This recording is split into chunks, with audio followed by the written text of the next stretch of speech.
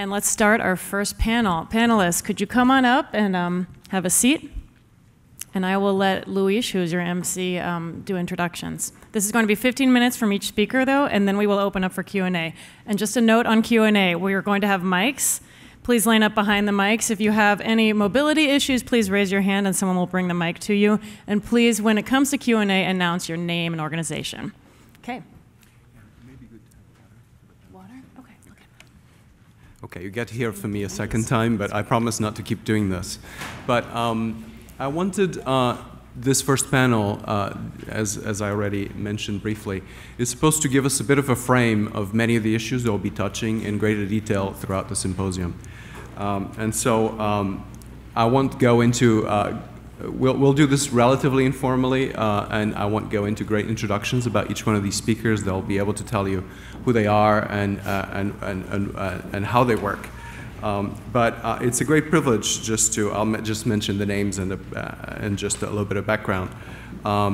It's a great privilege to have, I'll go in order of the way they speak. We have Rhiannan Price from Maxar Technologies, and Rhiannan really has done a lot of work with OpenStreetMap's community and their humanitarian efforts, then moved to Digital Globe, which is the precursor of Maxar, and I think was the director of their humanitarian effort, which has been critical in coordination with many other stakeholders, particularly in humanitarian emergencies, and is now at Maxar, which is the next iteration of that.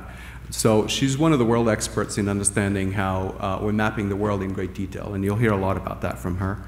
Then we'll have Katharina Schneider-Roos from Global Infrastructure Basel. They're a nonprofit out of Switzerland, where in Switzerland people know a lot about insurance and finance, as you might know. And so they work in that ecosystem largely to try to think about how to align the funding of infrastructure with sustainability and sustainable development goals in particular. So that will give us a bit of a perspective about how to think about money and align that with a lot of our discussions. And then sort of a little bit the best for last, if I may, we'll have Mayor Yvonne Aki-Sawyerr from Freetown, Sierra Leone, which has become really under the mayor's leadership one of the places in the world that's bringing together this entire agenda and illustrating it with the situation in the city, but also its vision. So we'll hear a lot about that, and I hope the mayor will give you a sense about all the things that we're talking about and how they come together in a particular context. So what I wanted to do is just open up with a few remarks that will frame this discussion, and also interject a little bit the reason why, from our perspective here at the Institute, we wanted to have the symposium. So we've been, so let's see, the slides are on, so good.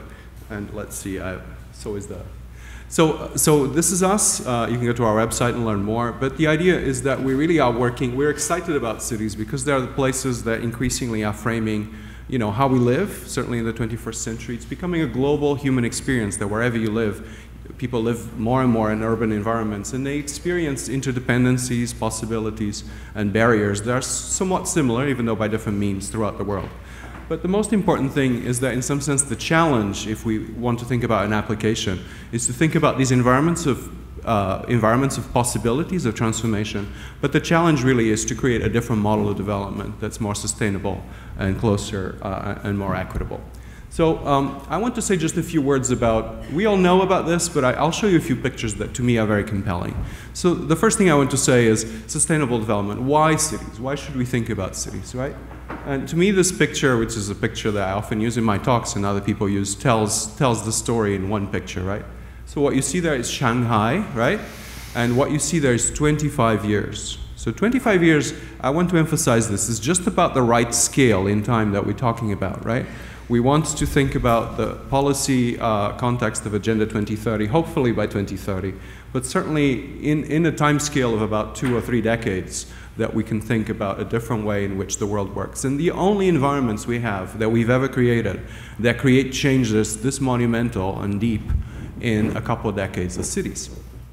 Now, it is also true that this development, not to knock Shanghai or China has taken, through its model, but it's taken about 500 million people out of poverty in the last few decades, and that's amazing.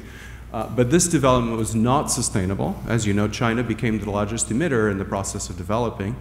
And it's also not equitable, by and large. Chicago is worse than Shanghai, probably. But just to say that this is not just about Shanghai, it's about every city. We hope for doing better as we imagine in the future and the present processes at play. So if you look at cities too, cities are the only sort of ray of hope when you look at sort of the climate picture. As Chris emphasized, you know, we're in what we're all now calling a climate crisis.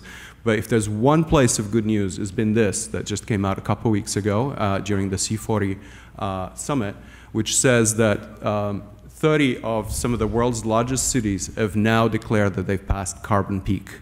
So as you know, 2020 is the year for climate where we have to, by most projections, peak carbon and start decreasing carbon emissions. And this seems to be happening already in 30 of the world's largest cities. So this is amazing. Chicago is one of them. So we're proud of that. But you'll see many of your cities if you live in Europe or the United States there. But this, of course, is all rich cities if you look at that list, right? So, you know, if you look at the cities that really are developing fast, where there's growth, where there's sort of, where we need a lot of infrastructure, none of those cities are in that list. So it's kind of, it feels like we're pursuing this amount of progress, which is not to knock it, but we're being able to achieve this progress in a way that does not reflect what needs to be done in most of the parts of the world that are developing quickly. And I wanted to link these two things, because the fact that we're having a climate emergency is not all bad. It's partly because there is development in the world. That development, of course, has to be different in terms of resources of energy, but it's signaling that there is change, and that is a positive thing. So by addressing climate, which we tend to do in the global north, we cannot slow down human development in parts of the world where that's necessary. And this is what makes the problem really difficult. Okay? So, and this is why we need neighborhoods. So let me make the point for neighborhoods, and there's sort of a little bit, bear with me, that I'll introduce from sort of history of ideas here. So I make this argument in three pieces. The first one is that the whole policy of development that we've created, including the UN system and Agenda 2030, but also in the sustainability plans of every city, is about human capabilities. This idea that neighborhoods, places where people live, are where, you know, our life is supported or not supported, with infrastructure, with services, with safety, with schools for the kids. All this stuff is necessary such that people can be creative agents at large. And so human capabilities are grounded in how we live in neighborhoods. Inequality, inequity happens between neighborhoods. If you look at any city and you have any data or any information, you'll see there are rich neighborhoods and poor neighborhoods, better serviced neighborhoods and not so well serviced neighborhoods. And finally, politics with capital P, as I already said. And institutions are formed out of people struggling and fighting for services and infrastructure and response. And this happens also locally. And this is very important, and it's the basis for a lot of the community organization that many of you do. So this is where some of these ideas come from. This is a very old map of Chicago from the 80s, and there are maps that go back a century. We've had data on neighborhood inequality in Chicago for 100 years. So don't think that data is just the solution. It's important that the data is created in a way that reflects priorities for people and that we track those and improve on those. But the idea, this is called neighborhood effects. It's the fact that in any city, but Chicago in particular, different neighborhoods have very different characteristics. And what you see here is a transition when Chicago deindustrialized and went from being a city that was doing well to a city that had a lot of unemployment and concentrated poverty, and concentrated that poverty along racial and economic lines in some parts of the city, including the part all around you. Except for the university, if you walk all around, you'll see that. That's sort of the southern part of the map. So neighborhood effects is generally something that you see in every city. So a lot of this inequality is place-based and happens at the neighborhood level. This is what Chicago looks like today. It's still the legacy of 50 years ago. It has not changed dramatically. Even though every neighborhood has changed, the relative feel of what it feels to live in one neighborhood versus another has not. This is the same thing, but in different form. This is cities of South Africa. We've done this for Brazil and other cities. And this is access to services. It's getting a little bit better in South Africa, if you know the policy. Some of you come from there. But as you know, it's very patchy. There are neighborhoods in Johannesburg or Cape Town that have everything, and there are some that have very little. And that picture is really spatialized, and many of you that work in South Africa know that, you know, much better than any of us. So I hope we'll discuss that. So this neighborhood picture is really how cities are organized and how really sustainable development happens and equity is expressed. So that's kind of the problem, right? So now let's think a little bit about the way forward. I'll make the claim, and I hope this panel will make it clear as well, that we're in a different reality somewhat, a different situation, or at least there are ingredients for hope.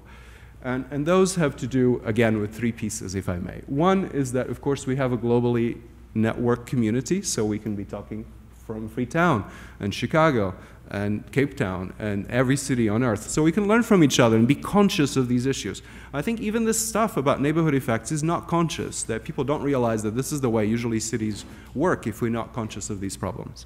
The second one, which is transformational but brings both great opportunities and problems, is data and information capabilities. So as you'll see, Rhiannan will show us in part, and I'll show you too, we can know everything about the built environment in cities now, everything. So what are we going to do with that kind of information? You know, how are we going to use these awesome new powers for good and not for bad, right? This requires not only the data and information, but a lot of thinking about public institutions and networks of people like us that actually promote and understand the uses of these possibilities for good and for civic purposes.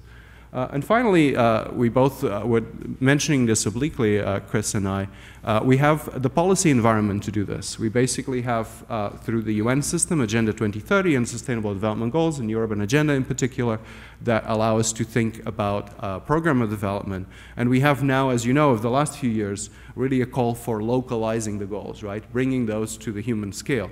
But we've not, I think, been able to express exactly what that means. And as I'll show you, you can do this neighborhood by neighborhood. Every neighborhood can be part of the picture.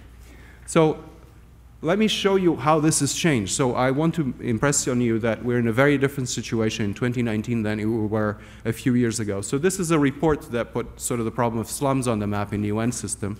It's part of a report, a series of reports came out in 2003. And this calls slums zones of silence, right? For our friends from SDI, are they zones of silence? No, right? We know a lot about these places through the work of community organizations, but through work of many people throughout the world. So no longer zones of silence. This is the Know Your City campaign from SDI that we also participated in terms of supporting them with what are the right technologies to do this work. But this is really an example of a global network of people working locally, but sharing methods, inspiring each other, and really creating something that demonstrates that you can have community organizations network to work globally. And I think that's one ray of hope that's very important. And the question is, you know, how do we do even more of that? And how is it that community priorities, local governments, possibilities are aligned in an agenda of transformation? Okay? So this is another picture. It often goes, something that warms my heart in SDI, that knowledge is power. So, you know, at university we like knowledge, and we also believe is power. But we mean different things, but we mean some of the same things too. So the question is, you know, how do we use the kind of knowledge of the places where we live in and how they're articulated globally to make a difference? So let me just show you a few things that we've been doing. I think some of you have been seeing this map, but I want to show you this because it illustrates the issue. So this is a map of Nairobi. Some of you are from Kenya, and as you know, Barack is sort of your cousin, and so there's a connection there too. But Kenya is a beautiful city. It's one of my favorite places, beautiful climate. The nature is amazing. It's a very interesting city, full of innovation, really fast-paced.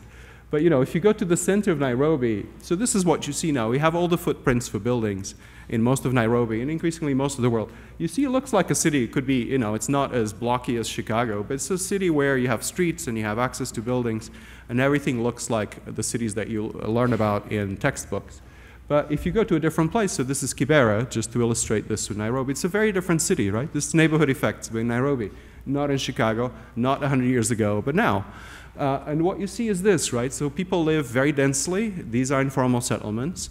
And people have no access to, they don't have an address, they don't have access to services, they're prone to humanitarian emergencies, they don't have access to an ambulance or a fire engine. And so a lot of the work we've been doing is try to understand and map these urban fabrics together with people that work in communities and together with technologists to try to think about solutions that are different from what we had in the past. And they work with this fabric, but also change it and provide people with services. So some of the things we do is try to estimate the amount of streets that you'd have to add. This is just an estimate, don't take it too seriously. But it means that for Kibera, which is fairly large, as you know, you need about 140 kilometers of new streets. And that starts putting sort of numbers and and giving you a sense of what discussions we can have with the kind of technologies in places that we can have neighborhood by neighborhood everywhere.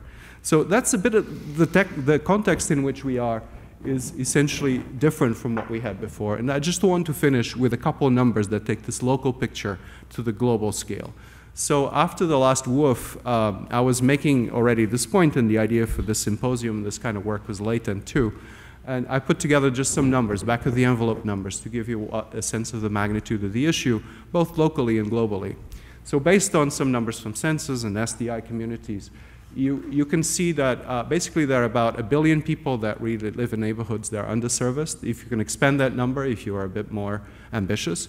And it's typical that the scale of a neighborhood, the scale of community organization is about 1,000 people, a few hundred families per neighborhood. So when you put those numbers together, you basically end up with this number, 1 million neighborhoods worldwide that you need to consider. So if you can decide for yourself if that's a scary number, too big, or if that's a manageable number, too small. But that's the kind of conversation that becomes interesting. But that means that even in the best scenarios, a basic upgrade of a neighborhood takes about 2 years to do. So if you string those along, you end up with 2 million years of neighborhood work that need to be done, okay? We don't have 2 million years, right? We have 10 years, maybe 20 if you go beyond 2030. But, this is completely disparate, right? So in some sense, what needs to happen is that the second thing tells you about how much it costs, and this is a very rough, probably underestimate.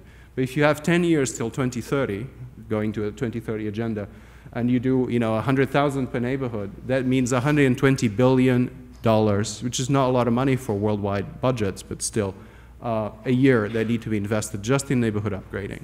So that's the scale in money, but this means basically that you need to be working on many thousands of neighborhoods worldwide at the same time. And this is the opportunity here that we see, is that in many ways when we look at development, what's happening in all these neighborhoods, there'll be mistakes being made, there'll be improvisation, there'll be knowledge, there'll be different in different parts of the world. There'll be a different way of working because you're mostly working with existing fabric and people living in places.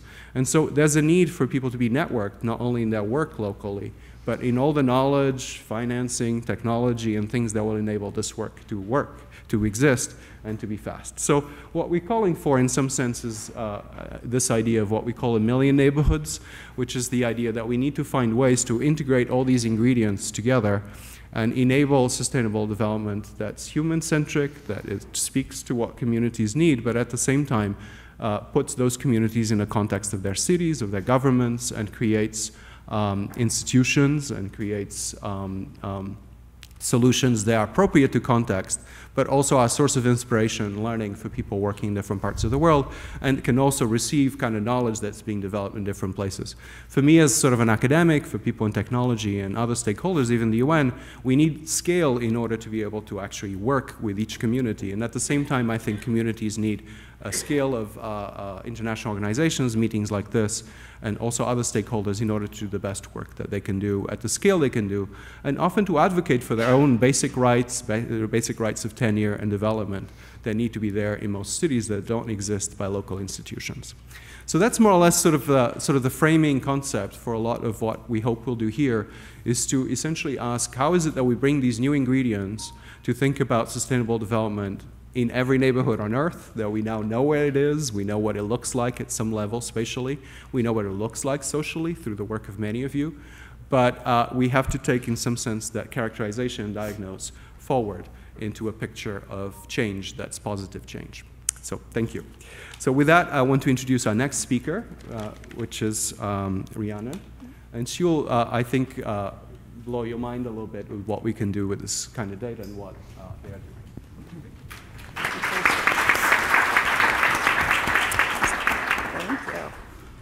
Morning, everyone, and hopefully I meet that expectation. Thanks, Luis. As Luis mentioned, my name is Rhiannan Price, and I lead the sustainability and humanitarian work at Maxar Technologies, formerly Digital Globe.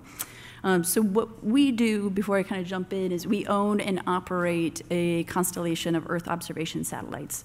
So in terms of what we're collecting, this is, I think, is a really good representation of the kind of data we have access to. So this kind of graphic just represents the depth of our imagery archive in terms of number of images we've collected over these areas of the world since, the early 2000s when we first launched our first satellite. So just to give you a sense in terms of the coverage here, it's immense, and we're collecting 3 million square kilometers of imagery every day across the world. So it's huge data. We've got over 100 petabytes of imagery already collected. And this is imagery that's obviously not just over terrestrial areas, but also over oceans, right? So it does beg the question of where do we focus those sensors, knowing that this is only just from one constellation, to be fair, but these are really heavy data, and we have to be intelligent in terms of where we're focusing. And so what that means for us, at least, is we tend to focus on areas where we expect change, where we expect the dynamics to show things that are interesting. So this is an example of one of our images over Auckland, New Zealand. So this is a 30-centimeter resolution image. So you can at least get an appreciation of the level of detail that you can see from 350 kilometers up. And it's really incredible. One, in terms of the richness of the individual containers, you can tell the kind of vessels that's there. A lot of times you can tell what it's transporting, how many cars are around, et cetera, et cetera. But not only can we take pretty pictures like this, we can also start to do really exciting modeling and moving away from 2D into 3D. So this is just an example I grabbed from Chicago, where we're taking what we call kind of off-nadir collections over cities and stitching them together to create these really incredible, rich, interactive examples in terms of what cities are. And of course, this is not just fun data. I'll show you a couple examples here. This isn't just data for fun, right? This is for urban planning. This is for an immense amount of use cases, which I'll talk about. But having not only the kind of horizontal footprint of a city, but also the vertical footprint of a city is really incredibly powerful. And so I want to talk about, use the wide ones. So I want to talk about this idea of kind of an urban sustainability baseline and where these data are, particularly in terms of kind of emerging technology and what we can create already today. So I'd like to focus on a number of layers around what Luis was calling in terms of this built environment, right? We can map everything. We can do building footprints. We can do roads. We can do heights, and so elevation models. We can do land use, land cover, and really understand how folks are actually putting the built environment to use. But on top of that, once we had those baseline data, which again can solve for a myriad of different use cases and questions, we also have the ability to then do smart monitoring over areas, particularly because those baseline data are going to help us, to my point earlier, further target where we put our limited resources. So even within a city where we know we want to consistently image, where are those areas within a city where perhaps we want to monitor for large infrastructure projects, or where we have a disaster happen, where we need to have real-time information in that aftermath to hopefully respond more quickly and more intelligently than we could otherwise. And so what we're trying to do is not only take all of these immense pixels that we have and all that incredible data, but as our founder likes to say, get that data out of jail. So of all of that noise, distilling the signal out of that, a lot of it for us comes to artificial intelligence techniques, crowdsourcing techniques, as Luis mentioned, and particularly within AI, I think machine learning has been a huge boon in terms of being able to extract information from satellite imagery at scale. And so part of what we're doing is, this is an example from our first countrywide extraction of building footprints against imagery, where we essentially stitched together hundreds of image strips to create a kind of seamless mosaic over an area. So it's within the same season, it's kind of consistently displayed, and so it's ready for machine analysis. Then we can run our machine learning models against that to then extract those data. So that's what you're seeing here as number 2, is that actual extraction. And then last but not least, of course, we do quality checks. So especially for a lot of the use cases we initially supported, which were in kind of the global health realm, we needed to hit really high thresholds of accuracy, because if we didn't map a certain household, it was likely that perhaps a vaccine wasn't distributed, or that household didn't get sprayed for malaria, et cetera, et cetera. And so we do really rigorous quality checks to make sure we meet at least a threshold in terms of kind of precision and recall of about 90% over those areas. And as I mentioned earlier, there's a wide variety of use cases that just those types of data can support, things like buildings and roads. And there's also a really diverse, I think, set of stakeholders that are tapping into those types of data. So these are just some of the examples in terms of some of the organizations we've been working with on those types of data and kind of machine learning projects in particular.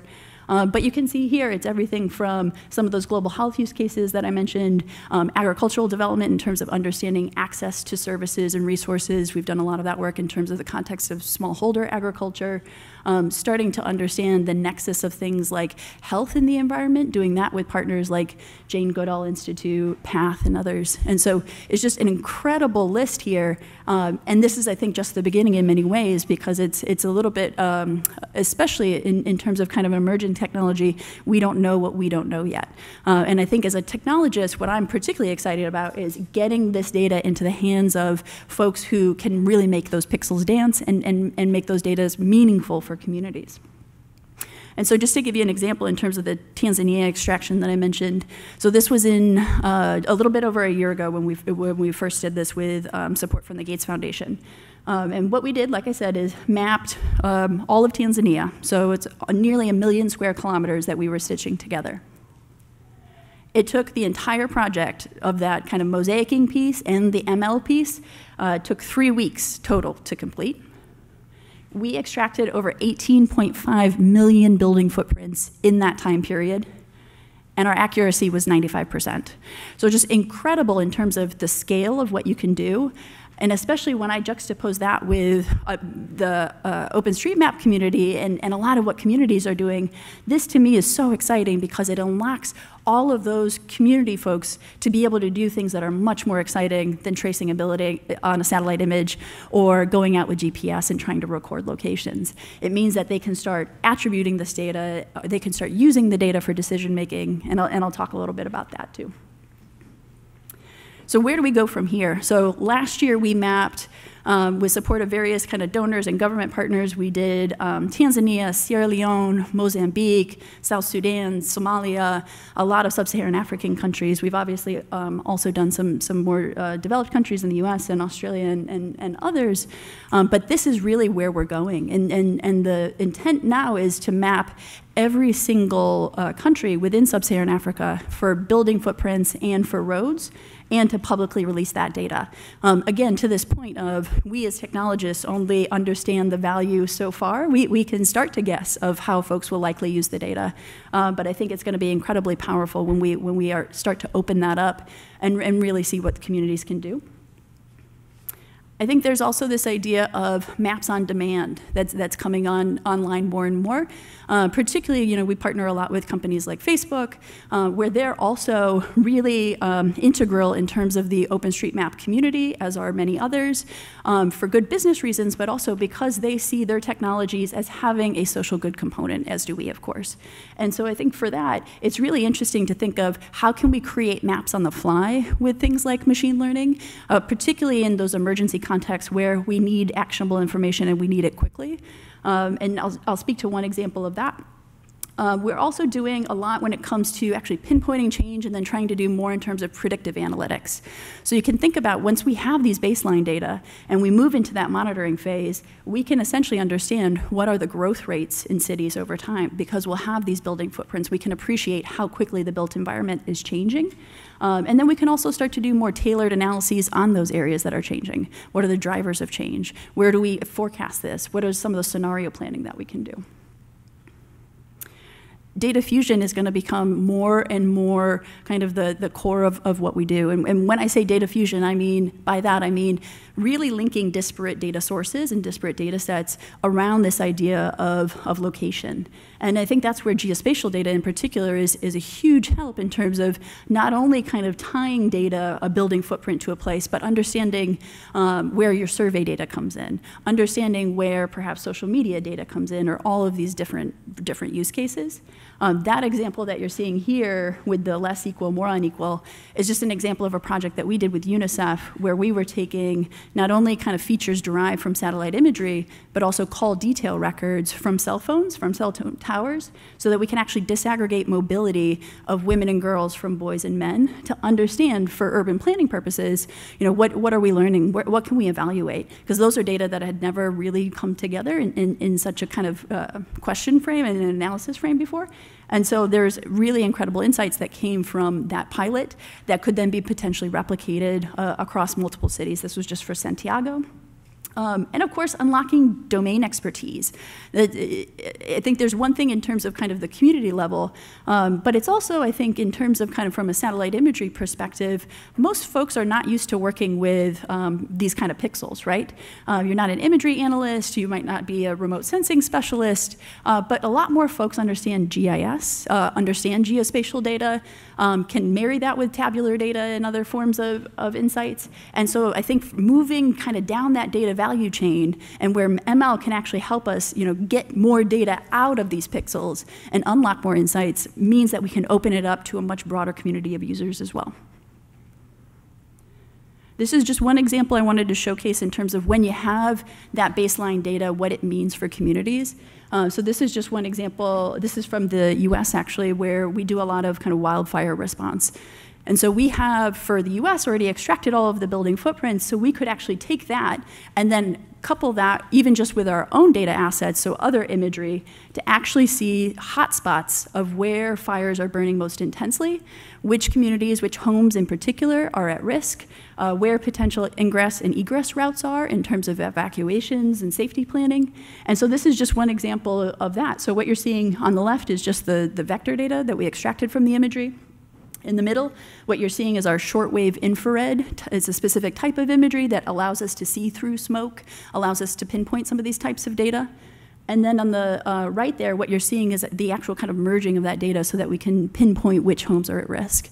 And so for California and a lot of communities in Colorado where I'm from and others, this kind of data is mission critical. Another example in terms of kind of the domain expertise pieces, some of what we've done in terms of just fostering this community around ML and using these data sets. This is just one example of partners of ours that are called Green City Watch. So they're a social goods startup focused on really understanding quality of green space in cities. And so what they do is not only map kind of built environment, but they're also trying to understand more social questions in terms of how are people using parks? What does it mean in a city like Jakarta to be able to have green space? And what does it mean for quality of life? And so they've started to foster this idea of urban green prints and what that means as well, and have taken it in a direction that we as a satellite imagery company would have never thought about. This is one example from the Jakarta work that they're doing in terms of, again, just running machine learning classifications against satellite imagery to understand, even within a park, what are the kinds of uses that you're seeing there? How much water is there? How many roadways are there? What are they used for, et cetera? And of course, this idea of, to go back to kind of this thread of, marrying the kind of community level with what we are able to do at really a global level and at scale is this idea of kind of high tech meets low tech or high tech meets analog, right? And so I think I'll talk to this and kind of close on this idea around a project that I think is really powerful, especially perhaps a model that we could emulate. But it's this idea of taking what we have, whether it's from space or otherwise, and bringing it to a level that people can appreciate. And in a lot of cases for us, that could be printing off satellite imagery, which for technologists is kind of wild. You lose a lot of the value of the pixel. But for communities, it can reorient their perspective to be a spatial one. And it's so powerful when you start to see that, when you start to see even kids understand what their surrounding geographies can mean and how they can influence it. It's really powerful. I'd also say that I don't want to totally eschew crowdsourcing. So as Luis mentioned, we're active in the OpenStreetMap community. I think that is an incredible way, one, in terms of kind of open source and making sure communities have access, but also kind of really a living map that communities can contribute to, where we can put homes and communities on the map that really have never been mapped before in many cases. But crowdsourcing is also an opportunity for us to kind of reinforce what we're doing on the machine learning side, but then also, of course, enhance it and do all sorts of things that perhaps machines aren't good at yet. So with that, I'll just show a couple quick examples before I wrap here. These are just some of the examples that we took over Turtle Bay in the Bahamas before and after, where we were working with communities there to respond after Dorian. And so, again, you can just see the level of detail between what I'll call kind of a baseline shot on the left, or a pre-event image, to really what we were able to capture of the destruction and what those communities actually faced. And so not only do we take that, but then we do things like damage assessments using crowdsourcing on the fly, because then we can tailor our approach to what the Bahamas need. Or we're doing things like extracting where all the streetlights are, because then we can understand which communities have electricity or electrified or have street lighting, et cetera, and can pinpoint where the gaps are. I'll go kind of quick. This is just an example from Mozambique, from the also disaster response in terms of the cyclone, taking building locations and putting them on top of flood map layers. We partnered with a number of organizations there in Mozambique to actually put the data to use right away, because this is, again, data that we had extracted for global health purposes, but was put to use for disaster response. And last but not least, I want to close with a project that I think is a great way to kind of encapsulate a lot of these ideas.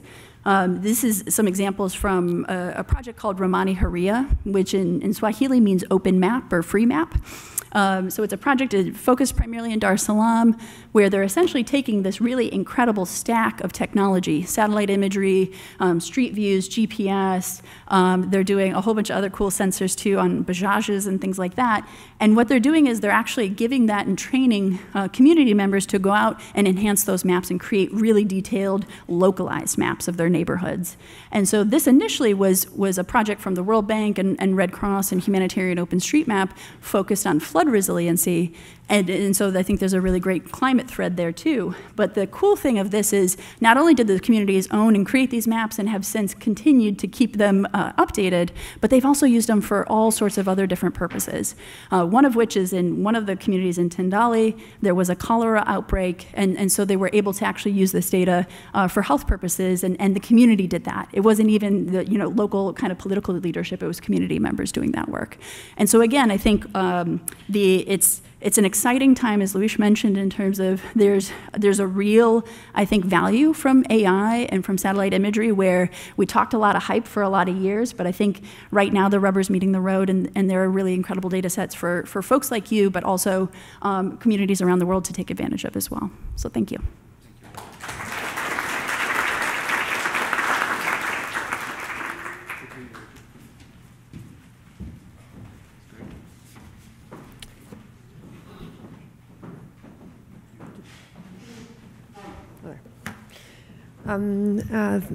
Hello everyone, I'm so happy to be here and so honored to be here, and I just want to take the opportunity to thank Luis and Annie to invite me. It has been such a collaborative atmosphere already starting yesterday, so I'm really happy to be here. Global Infrastructure Basel is a foundation in Switzerland. We are not, like the insurance industry or a financing body. We're working with them. And we work in the space of sustainable and resilient infrastructure. So our mission is to make infrastructure generally more sustainable and resilient. So our idea is then, how can infrastructure play a role in localizing the SDGs? Not just to the city level, which is a form of localization, but really to the project infrastructure level. And my key messages here would be today that sustainable infrastructure is a key instrument to implement the SDGs, a very concrete way to do that. However, there are financing gaps, and there's a quality gap. The infrastructure we have doesn't always have the quality we want it to have, and the infrastructure we are lacking, we are not able to afford it. So we think that it needs standards, and that they play a role in achieving both of these elements. We have a standard. We have developed a standard. It's called SURE, the Standard for Sustainable and Resilient Infrastructure. And it has been a long journey. We have developed that over 3 years with a multi-stakeholder dialogue, including about 50 organizations, including the World Bank, city networks. For example, the city of New Orleans has been participating, the city of Trane, the big engineering associations, private investors, the development banks, the OECD. So we had a very big stakeholder engagement to do what? To really identify what actually is sustainable and resilient infrastructure. There were so many opinions out there, so we led that process in defining a set of indicators and criteria, and there was a consensus-based decision after 3 years on those criteria. So that's what we tried to do over these 3 years. So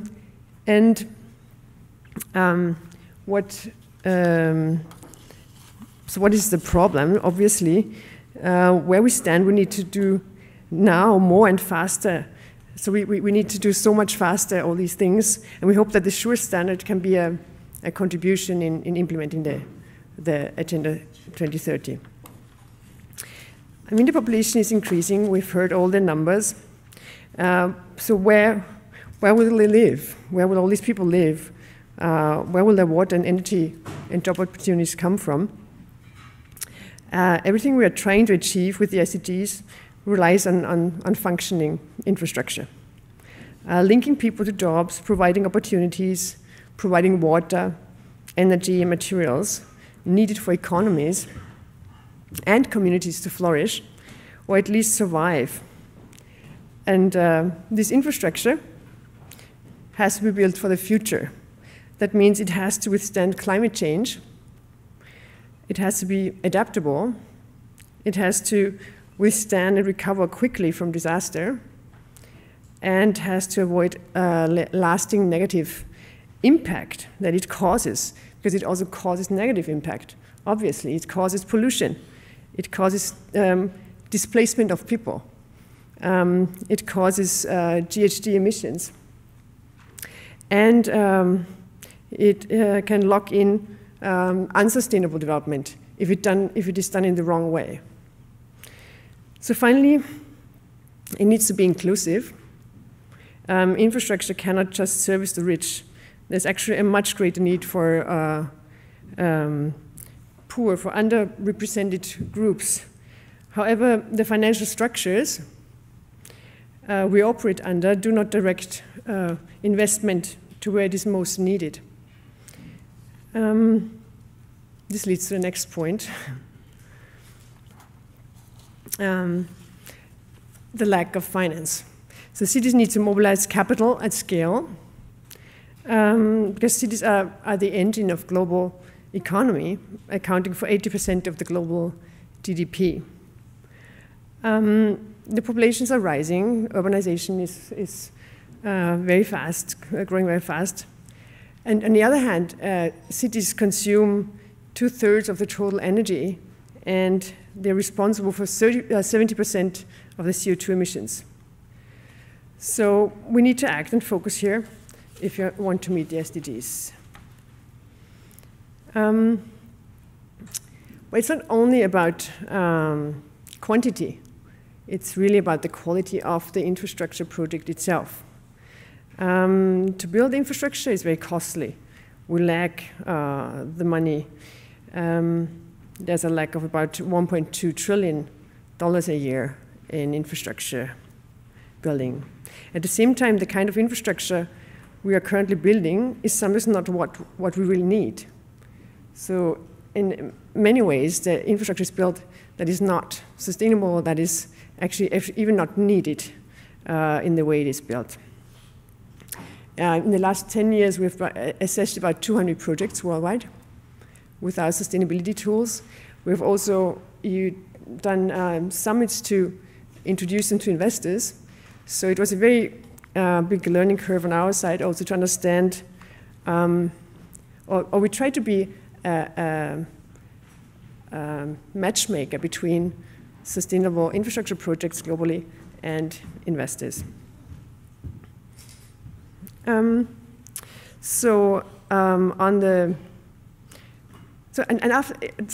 doing this process, assessing all these 200 projects and having these discussions with investors, we also learned a lot about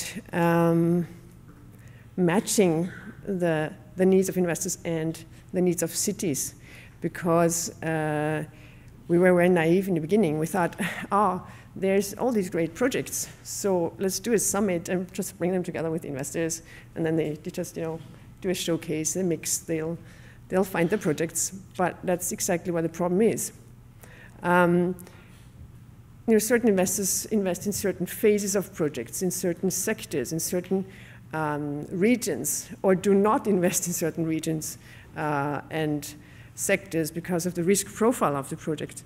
So by having a standard which certifies a certain project, you can reduce the risk of the project and give the investor a better understanding of the risk-return profile of the project. So we had to learn the investor's language in translating sustainable infrastructure into investors' terms. So when it comes to quality with sustainable infrastructure, there's an alignment with best practice and technology. When we developed the standard, we used about 30 existing standards and frameworks to integrate them to our standard. We translated the SDGs and referred our indicators or criteria to the SDG indicators. We reflected the Sender risk reduction framework. So we tried to do all that. With the quality infrastructure, you avoid locking, and you can anticipate future requirements. So how would that attract finance? On one hand side, you can unlock green and development finance.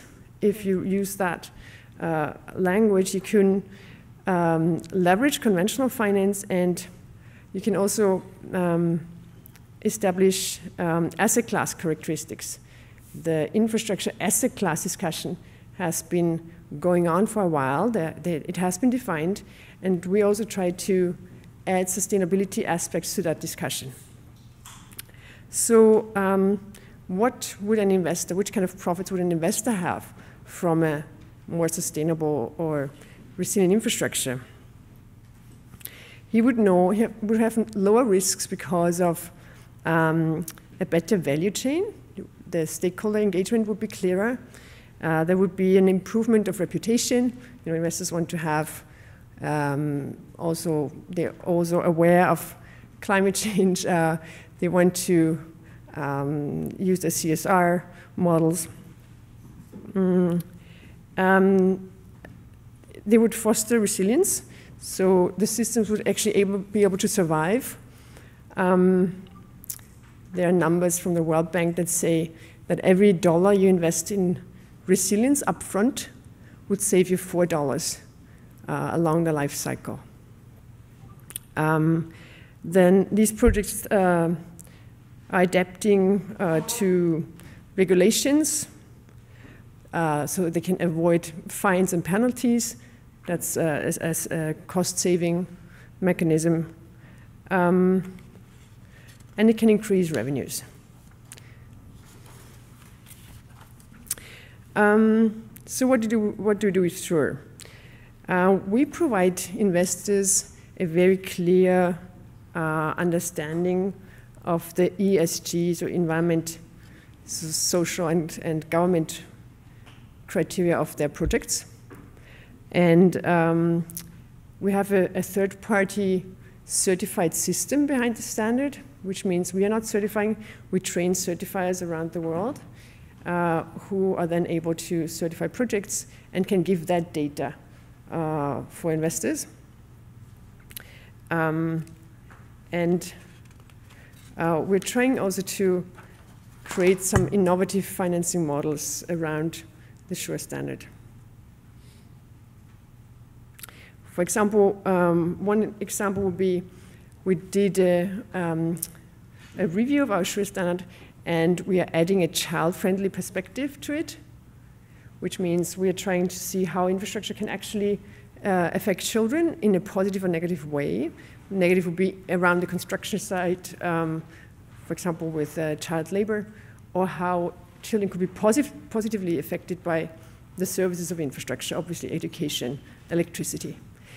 So we're trying to create a sustainable impact bond around these monitoring processes, and we use the SURE assurance system to do that.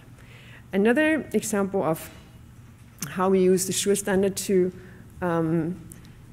communicate with investors is we aligned all the other sustainable infrastructure standards, because investors very often say, we don't really know what is that is sustainable infrastructure, you know, how do you define that? And are you the real standard? You know, there's so many standards out there. So we decided, you know, it took me 2 years to bring all the other standards together to one table and say, let's collaborate. If that's the problem, let's get together and compete and collaborate at the same time. So we developed a set of aligned indicators. You know, it's very technical, but it's very important for investors in a way to say, we all agree on this definition, and we all report to the same indicators. Then we can actually compare projects on their sustainability performance.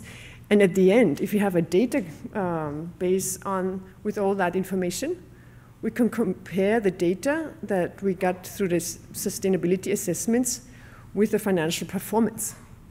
So the whole idea of that collaboration is to get a data set that finally is convincing for investors to say, sustainable and resilient infrastructure performs at least the same or even better than conventional infrastructure.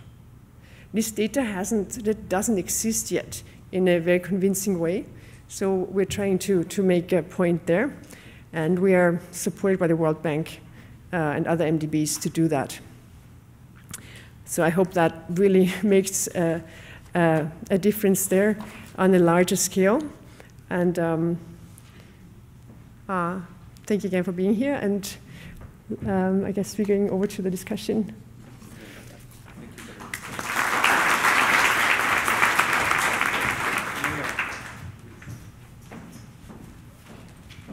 So we now get to hear from Mayor Freetown. How does all this play out in your context? Great. Good morning, everyone. It's a real pleasure for me to be here, particularly because of the work that the Institute is doing in Freetown. And as Lewis has said, and as Chris has said, in my role as a mayor, all of this comes together in a really practical way. What does it mean to have communities engaging in development? What does it mean to have the city working towards the implementation of the SDGs? Ultimately, what is it that we're trying to achieve in an integrated way, where financing is a factor, where availability of data is a factor? I have been a mayor now for 1 year and 5 months. I keep checking. And I came into this space from a non-political background. I'd never been in the public service. I'd never been in politics. But I was deeply concerned about something that was affecting my city, and that was the environment. So that was my driver. So 9 months before the general election, I threw my hat in the ring. And thankfully, I won and became the first elected female mayor of Freetown with 60% of the vote. Go women. This morning, I'd like to just share with you how all of this comes together and the challenges that we face and how together, with the work that you're doing, the discussions that we're having, the work in my city and work in other cities can be enhanced by this conversation. So, Transform Freetown, an integrated and inclusive approach to urban development. Oh yeah, I have to do this myself. Okay. Right. So a little bit about my city. We've seen substantial urbanization. Chris discussed or mentioned the figures from the 80s to 2000s to today, and where we're looking at by 2050 on a global level. And this has also been very real in our context in Freetown. A big driver initially was the Civil War that happened and ended in the early 2000s. And it meant that the city I grew up in, with about 500,000 people, became a city of 1 million+ people by the end of the war. Today we're at 1.2 million, and the estimates is that we're going to continue to grow at about 4.2%, taking us to about 2 billion people by 2028. That puts enormous pressure on the city. It puts enormous pressure on the infrastructure. It also puts huge pressure on the landscape, on the natural environment. And it was that pressure that I was responding to when I made my decision to run for office.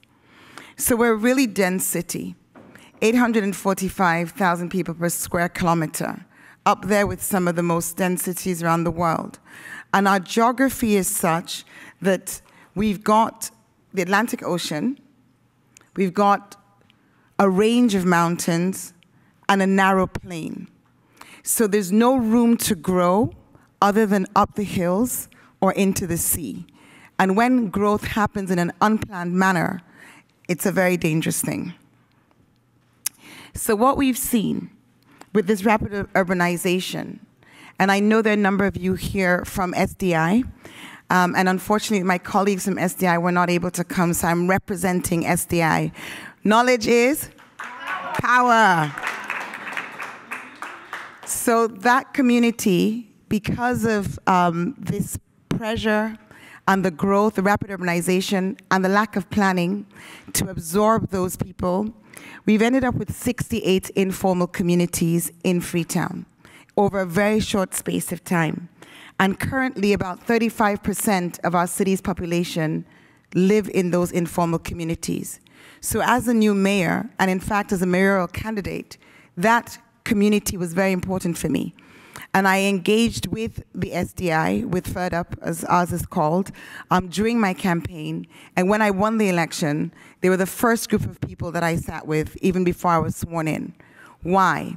Because the challenges that we see in Freetown are most acutely felt by those people living in those communities, but also because people living in those communities have to be a part of the solution. So what we have is not only from them, but right across the city, growing demand for services, for homes, for access to healthcare, education, as everybody would have, as every individual desires. But because of a lack of planning, this has happened, the communities themselves have emerged, have been established in areas of vulnerability along those mountain slopes where deforestation has led to major natural disasters, but along the coastline as well, where the banking of our mangroves have led to a reduction in biodiversity, which in itself reduces fish populations and consequently makes our oceans polluted, all of which makes life more difficult for the very people who are already vulnerable, because the cost of fish, which is the protein for 65% of our population, goes up as that fish population goes down. And that's just one of the impacts. A key feature of that vulnerability has been flooding. And this is where the climate change comes in. So, like many countries in the developing world, we're not great emitters, but we are emitters, and the main areas are waste management and poor transportation. But our biggest challenge is that climate change is not something that we're concerned about in 10 years from now. It's something that's affecting us today, because we're already beginning to see severe impacts of extreme weather conditions.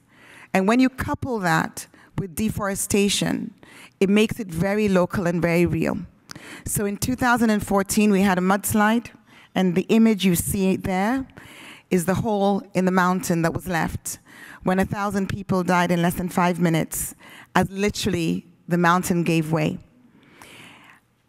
That was an extreme event, but without us taking appropriate action, the most vulnerable continue to be most at risk of climate events.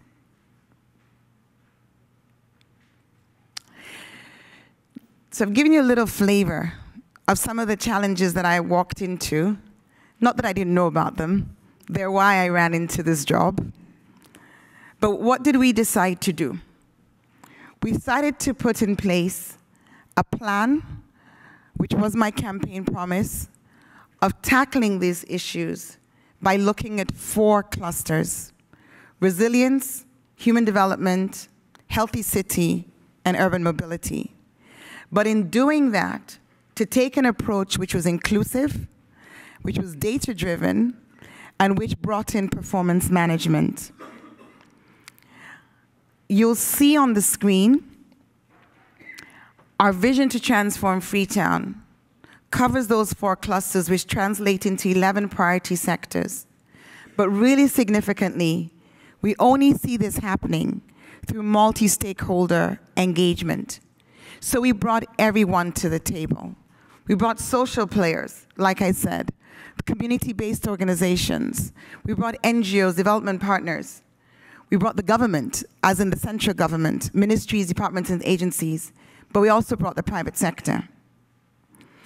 And our starting point was recognizing that for very much of the time, as far as I could see from a non-political lens, the plans at city council level had very much been bottom up. So that sounds a bit strange because we're all for bottom up, so why was that a problem?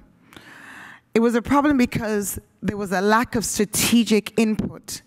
And when we talk about neighborhoods and we talk about communities, and even as we looked at the mapping just now for Chicago, going back a number of years, it's very clear that every community has its own challenges. And that if you therefore are looking at solutions purely with the lens of one community at a time, you can end up with a very fragmented picture. And you fail then to really plan for your city in a comprehensive way, in a strategic way, which will take everyone along. So we've done bottom up and top down. So bottom up started with us engaging in July to September, 15,000 people across our 322 neighborhoods in the city. We held focus groups, and we presented to them a version of the sectors, the 11 priority sectors, with some adjustments for things which would make more sense for communities than they might make at the sort of big picture level.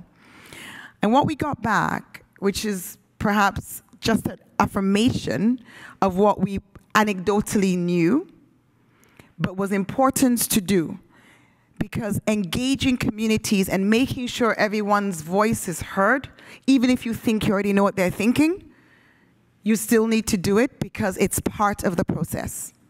So our feedback is what you see on effectively our heat map, that across all our 48 wards and 322 or so communities, we didn't have a single priority sector where there was a sense either in terms of affordability, accessibility, and availability that citizens were satisfied with service delivery from the council. So, good place to start as you're just coming into office. Nobody's happy with the council.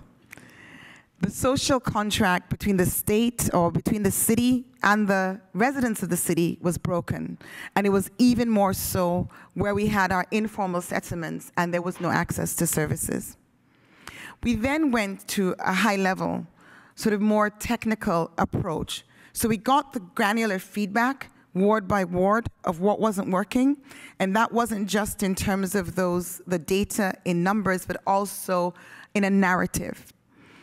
We then took experts from those 3 sectors, so still bringing communities to the table, but also technical experts, professionals in the various fields, from private sector, MDs, etc. We went through a process which lasted a number of months of taking the input from the communities, but then saying to ourselves, what is our theory of change? If we're going to transform our city, and we're going to tackle 11 priority sectors, and some people would argue you can't have 11 priorities. I was told that a lot. Mayor, it's got to be 1 or 2 or maximum 4. But the challenge is when you're starting with a city where everything is broken, if you want to actually see transformation, you've got to touch on all of the sectors. So we picked up everything, but then we said, okay, we set 2 targets max for each of our sectors. What is it that we need to do that will have the biggest impact, touch the most people, move the dial? Even if we don't go all the way, because we're realists, at least we're doing enough to make a difference. And it's the combination of action in all of those 11 sectors, from environmental management to urban planning and housing, right through to health, job creation, urban mobility. It's the combination of actions across all of those pieces that will lead to a transformed Freetown. So we concluded that exercise in December of 2018, and then launched in January of this year. And Transform Freetown, hashtag Transform Freetown. If you're tweeting, please do. Hashtag Transform Freetown became our plan between, well, actually we started rolling it out pretty much since I got into office, but it'll take us through to 2022. So we now have our 19 targets across those 11 priority sectors, and 37 initiatives which sit behind them. And what's really important in this discourse over the next couple of days is the importance of community in framing that, but also in delivering them. I'm not going to read out all of our targets, but I do want to highlight a number of them where community participation has been key, not just in defining, but in implementation. As a city, we're quite a small council. We're 1.2 million people population, and I understand Chicago's just under 3 million. Is that right? I was told that today, so I hope it's right. And I'm betting, I don't know the numbers for Chicago, but I can tell you for a city like Zurich, because I've been chatting to the mayor of Zurich. They have a population of 450,000 people, and they have a staff of over 20,000. We have a population of 1.2 million people, and I inherited a staff of 500 people. So it begins to show you the nature of the challenge. So the challenges are external, they're also internal. In addressing or looking at how we implement, for us, getting other people on board, being inclusive, wasn't a nice to have, it was an essential, because there's no way we could do it on our own. So, with the targets are there, I'm going to move on and talk about some of those targets in the context of how they link into the SDGs. And you can see there, the SDGs along the top, the sectors along the left-hand column. I've been involved now in a number of conversations with mayors from around the world and with the UN and with UN Habitat and other parties. Oh, and just as if by magic, Penny walks in, who we just recently at UNGA in September, as the city of Freetown, signed a commitment to be reporting on our implementation of the SDGs on an annual basis. In what are now known as local voluntary reviews, and Penny will speak more to them when she is on the platform. Why am I bringing this up? The SDGs and our 2020 global, or our 2030 global goals are not something which are abstract.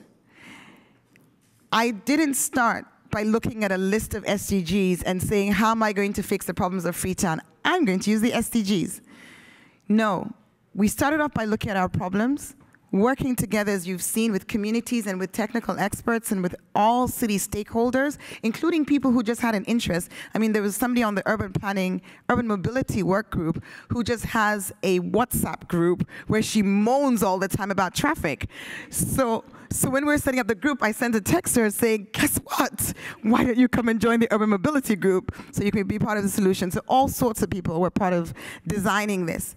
Having designed it, and putting them then against the SDGs, what you'll then find is that everything that we're doing in Transform Freetown aligns at one level or the other with one of the SDG, one of the global goals. Importantly, also in lines with our national government plan. But now coming on to a really significant part of all of this. Great to be aligned, great to have the goals, great to have the targets, but how do you finance it? And I will say right up front, in case you can't read the small text, red means gap. So you can see funding gaps right across the piece. But excitingly, you also see a lot of green, where because of the plans that we've laid out and the clear articulation of that, we've been able to engage partners, whether they're multilateral agencies. We put money in as a city into everything that we're doing. In some cases, central government has. But there's a blue box there, and that's community participation. So the engagement of community in terms of financing, not because they're taking money out of pocket, but really coming alongside and being part of solutions, giving of time. So let me use here now, this slide, to give some examples of community participation and engagement and how we are collectively as Freetonians solving our problems. So one of our targets within environmental management. Oh, I'm over. Okay. I thought I might get that. One of our targets within environmental management has been addressing, in the short term, the challenges of flooding. So that's been a flood mitigation exercise that we started as soon as I got into office. Communities have embraced that, and they've been part of an exercise of going, they've helped us with the mapping to say these are the flood flashpoints, so that we can then work with engineers to technically go through from the catchment point where the water starts right down to the sea level and unblock those. In 2018, I came into office in May.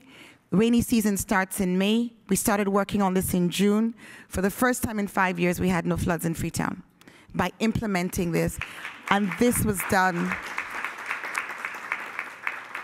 And this was done with community ownership and community participation.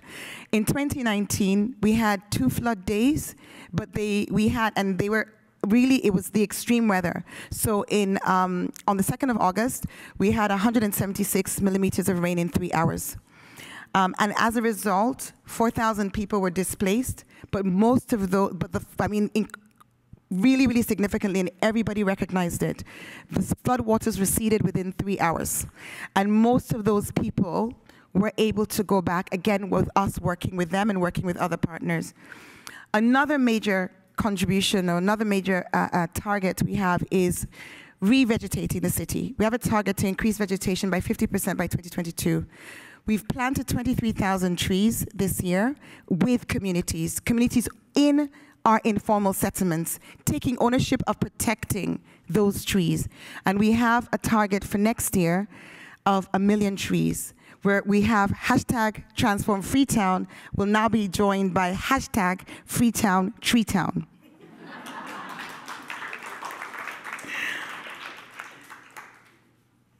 When it comes to urban planning, One of the reasons why I'm here today is because of the work that the Institute has been doing with SLRC in mapping out, and Annie was in my office a few months ago, in mapping out those communities. And I'm very, very excited about Rhiannan's work. I absolutely need to get all of that. And we're doing that work in terms of the urban planning. We're doing it in revenue mobilization. We are mapping every single property in the city, all of this being done with communities at the heart of our interventions. Health, sanitation. I am conscious that I know I've been given some extra time, but I don't want to abuse my privilege. So I'll just say that if you are interested in seeing more about our work, please do look it up on fcc.gov.sl, fcc.gov.sl. So financing has come from a variety of places. UN Habitat, Chris, you're on my list. That's in anticipation. It's yellow, pending. No pressure. And we're also working on some interesting financing innovations with municipal bonds, with Blue Peace Initiative. Technology. We have, all of us, particularly those of you who are coming from developing countries, but also, just hearing more and more about Chicago and the disparities in neighborhoods. Tech can really help us leapfrog, and we're using that in Freetown. So on the board are a couple of examples of what we're doing with community participation and engagement, which is enabling us to address significant challenges like with our waste management.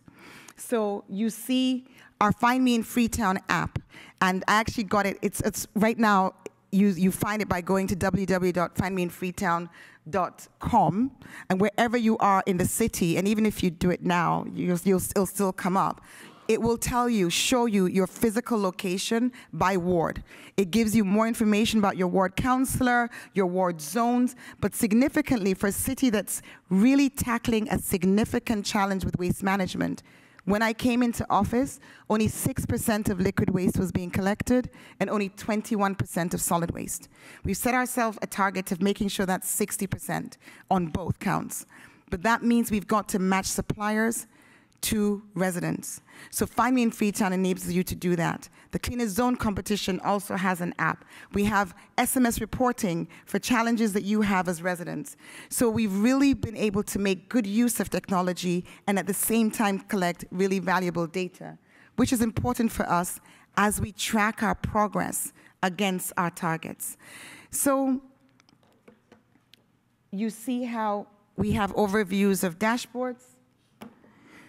But in closing, you are here over the next couple of days to look at the challenges and the opportunities that we have around the involvement of neighborhoods in the implementation of the SDGs, in participating in the progress that needs to be made in all of our cities and rural areas as we move towards 2030.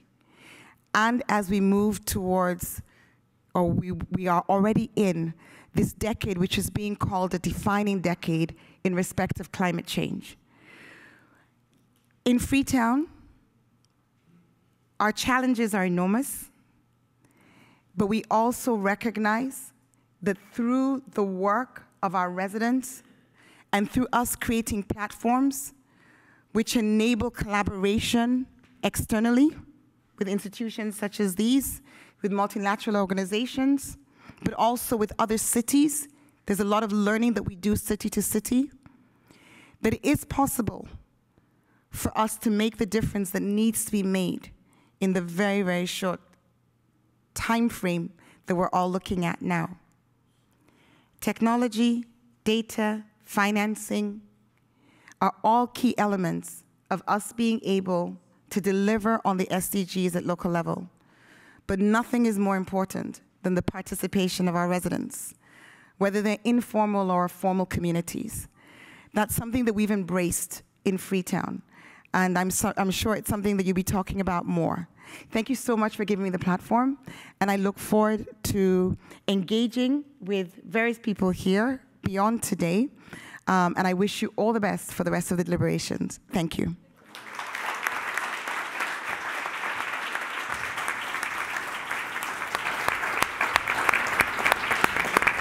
That was wonderful.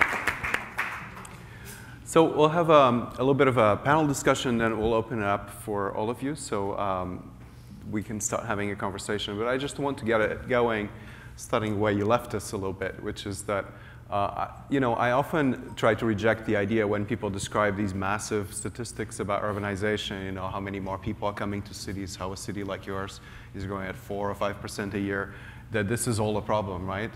It's part of our imagination. It is also a problem sometimes, but it's part of our imagination and capacity to mobilize people to turn that into an opportunity, as you said. And so, you know, I often think about this in the context of India. I see Jagan there. You know, your problem is that you have a lot of people. Your solution is that you have a lot of people, right? So, so this is kind of interesting, but it really asks, you know, what is the nature of this path ahead? And I think your work in Freetown is very inspiring. But I'm going to put you on the spot again a little bit, if I may, which is that, you know, I often hear when I talk to people, mayors, that, you know, or people in cities, that if I had a better mayor, they already have one in Freetown, but if they had more money, which you also said, then all the problems are solved. It seems to me that's not so simple, particularly the problems and the solutions that we wanted to create. So I wanted to ask you, and then the others on the panel, about how is it that it seems also that none of us with our skills can solve some of these problems by ourselves, right? And I think we're just assembling the networks of collaboration and of sharing resources and information that allow us to do that. But I'd like to ask you if you can think of 2 or 3 things that a community like this could understand they could be of particularly strategic assistance to a city like Freetown, and that may generalize. And on the other side, for all of us also, you know, what does that mean as we create all this data, as we create standards, create these signals that may attract or reject money? How do we use this sort of power of information, the kind of things that we do in research or in technology or in nonprofits responsibly? And how do we adjust such that we create, in some sense, the process that we are aspiring to? So Mayor, I'm going to ask you to start, if I may, but what's your wish list if you had, you know, a few things that you would want an international community to interact with your city? Right. Thank you. So I think I mentioned the staffing in terms of numbers, but it's not just a question of the numbers. It's also the question of the capacity. Mm-hmm. And I think to a large extent, or to some extent, this problem is not unique to the developing world. But historically, local governments have been seen as second class.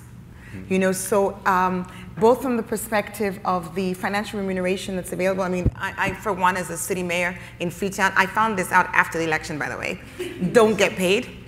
You know, I get a sitting fee, which is the equivalent of $200 a month. Oh my gosh.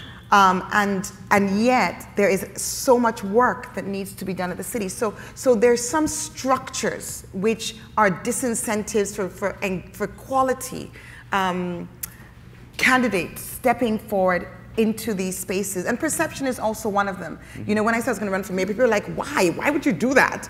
And I was like, because I need to fix my city. So that capacity deficit is one where we've been able to address it by joining the dots, by really tapping into external networks, by getting other people to do for us work that needs to be done. On my funding slide, there was one, the piece with the financing. There was a box that mentioned the Mayor's Delivery Unit. So I created the Mayor's Delivery Unit, which is funded by external parties. So on a really practical level, the work that Rhiannan has done will be making use of that. Thank you. And the work that others do, so that is on a really practical level. So mm-hmm. research, and the research being specific. Right. So we're working with UCL. Again, it's a SLURC relationship with this research center, the Sierra Leone Urban Research Center, and we've said to them, please don't just do research which is way out there, some vague concept. No, make sure the research you're doing is aligned to the problems that we're trying to solve, and work closely with us. So it's good for you, because it means your work then gets adapted and adopted, mm-hmm. and you can see where it's going. But it's also good for us, because it means that resources that we don't have our own access to, mm-hmm. we can tap into through you. So I would say that would be a major a major contribution.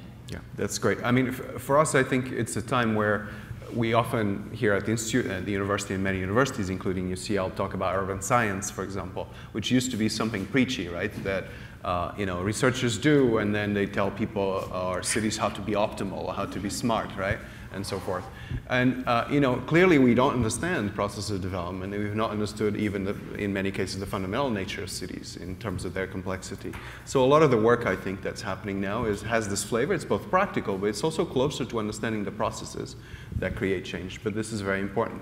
Rhiannan, what do you think? I mean, you're right in the middle of sort of this maelstrom of possibilities, and I know you thought a lot about responsibility and possibility. Yeah, very much so. And I would echo, I think, a lot of what the mayor said in terms of, you know, understanding where your competitive advantages are is, I guess, how I would say it, of, you know, not putting all of your time and energy into the perhaps data creation side, right? And spend, you know, tapping into folks who, like us, like many others, are creating data that could be relevant. I think as well, a big thing for me is going back to that idea of kind of democratizing the use of satellite imagery and some of these kind of, you know, buzzwords that, you know, are really abstract, I think, especially for communities of, well, what does it mean to me as you know, as someone living in my neighborhood to use something from space, right? And so I think making those connections in a way that's pragmatic for people, in a way that actually touches on their individual lives is really powerful in terms of overcoming those obstacles. But I also think that we need to lean into more creative business models. You know, I look across some of the graphs that the mayor was showing of all of those very disparate stakeholders and the incentives that they have to play in those spaces and in those sectors, and starting to align those incentives in ways where perhaps, you know, public sector are helping generate global public goods that are data assets that communities everywhere could use, or understanding where there's a hybrid, where some of the commercial interests for those, you know, local companies, et cetera, could be emboldened and empowered, but then in the same vein, communities can tap into it too. And I think there's all sorts of examples of that happening, and we just need much more of it, and also to help us break down some of the SDG silos, because those still persist. Right. So I think that, to me, we'll have a panel on this tomorrow, but I think the sense that data and technology is closer and getting closer to the human experience, such that the satellite is doing something that people understand and can use, but then that they have access to, right? So that's a bit sometimes a challenge as a business that you are, but also the humanitarian work that you do. I'm sure we'll return to that, maybe even in questions. But Katharina, you're creating these signals, right? So how do you ensure that these signals for money to flow and come into projects such as the ones maybe the mayor is telling us about? You know, how does that, are you sure that, you know, that, how do you adapt and create really something that goes to the intended use? And can you give us an idea? There's all this money sloshing around, right? I'm blown away by when you look at, we were having this conversation yesterday, we're talking about maybe tens of trillions of dollars for global infrastructure in the next few decades having to be invested. You can unpack that, but it means several, say, billions of dollars a year in Africa and so forth. But this money exists and it's invested often in silly stuff, right? But how do we, you know, in pension funds and so forth. Can you give us an idea about the handshake and how these signals need to be created? Yeah, you're very right. There's a lot of money around, especially from institutional investors, trillions that have to be invested. When we talk to them, their story is always like, oh, go and find me a bankable project. So their language is, you know, the project has to be bankable, but not every project is bankable. It's very easy. It's, as a mayor, you know, most of them are not really bankable in that sense. Their projects have to be there to give basic services to a city, and they're not bankable. So I think that is the challenge. The other challenge is that institutional investors are very risk averse. Pension funds have to, you know, be try to avoid risk, obviously. So there are various ways of streams of money on how investors can be connected to projects. So when we talk to institutional investors, we mostly would talk about, you know, the asset class of infrastructure. From our perspective, that we would influence that discussion to be more sustainable and resilient. Then on the concerning our work with sustainable impact bonds. There's a whole different group of investors out there, impact investors that work with these models. And I think a very important part is that we really have to come up with innovative models and blend finance. There has to be, someone has to give a guarantee for the first risk. Someone has to, the city has to chip in with a certain amount. There have to be new models where we really engage various stakeholders with their, whatever risk they can take, and combine these efforts on various projects. And this can be very different in different situations. From our perspective, yeah, we just use our ESG measuring, monitoring system to, let's say, make investors feel more comfortable to taking that risk, be more informed about the risk, and also tell them, it's all about cost reduction building, it's about cost savings, it's avoiding stranded assets, fossil fuel. There are some really good arguments on with the financial language we can use to get this also climate and green investment into the municipal space. So I just want to provoke another question, which touches on everything that each one of you already said, but it's really comes to the fore some of the things that you showed us, Rhiannan, which is that I'm started to say it this way, and please disabuse me, but I think we'll know everything about space and the built environment and land in the next few years, and we'll keep on tracking it, as you already showed us, is sort of possible, and it will only improve. So if we know everything about the built environment, if you know everything about each speck of land, what do we do, right? How do we determine, for example, whose land it is, what is public land and should be dedicated to accesses and public spaces versus what is private? Who has the right to that? Do we create cadastral maps as we used to, or what models do we use? And it would be interesting, all of you will have a different, how do we track infrastructure? How do we measure risk in a project, for example, which both of you talked about. So let's just do a round of talking about the possibilities and responsibilities of doing that. It sounds like you're already using it to some extent, Mayor. But then we'll open it up after that for the audience. And so think about your question. I'm coming back to you in a second. So. Yeah, so in our context, we have a very real challenge, which is that, and this could be true, will be true of some other cities in terms of devolution, mandates, responsibilities between central government and local government. And in our case, according to the Local Government Act of 2004, building permits, land use planning, these are responsibilities of the city.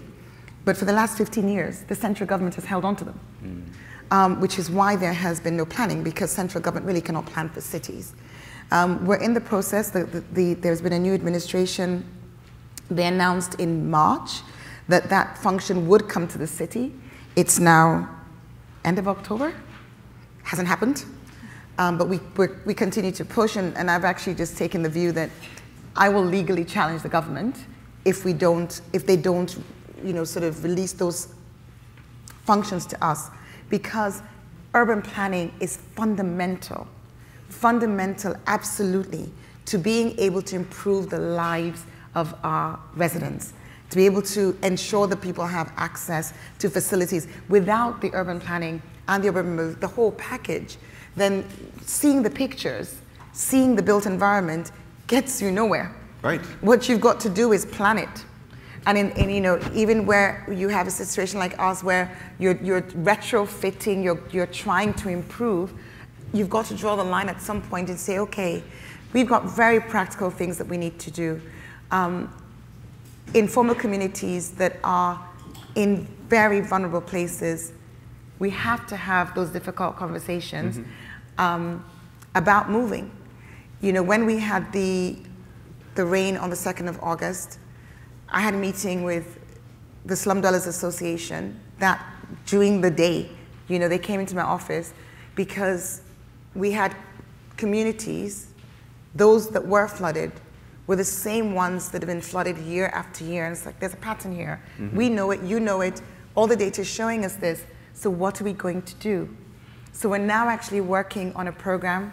We pulled together a consortium of NGOs, and we're working with the SDI Association and we're saying, we're going to do this carefully. We're looking at a program of, I don't want to use the word relocation, because like I don't know if everybody has the same motto, but in Freetown, it's relocate where possible. No, upgrade where possible, we relocate where necessary. So we're doing some relocation, we're doing some upgrade, but we're not doing it with drama. There's no big announcement being made, there's no press release of government saying everybody needs to move. No, we're working together sensitively. We're doing surveys, we're trying to understand where people come from, whether they're first generation, second generation, or just been here in the last 6 months. And then we're working on a plan where it's almost with like a case management assigned to each family. So we look at what works for you. And then we're going to work with my counterparts in other areas in pursuit of happiness. That is what everybody is, the journey everybody's on. So access to schools, healthcare, jobs. How do we do that? How do we help you access those whilst helping you also move away from areas where your life is at risk, services can't be delivered to you, and it just costs the city more without us getting anywhere.